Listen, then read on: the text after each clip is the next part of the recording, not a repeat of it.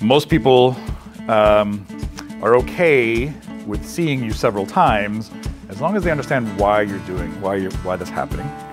And let me tell you, this is one of the best pieces of advice I can give you as far as the success of your business, because you got no patients, you got no business, you got no practice, right?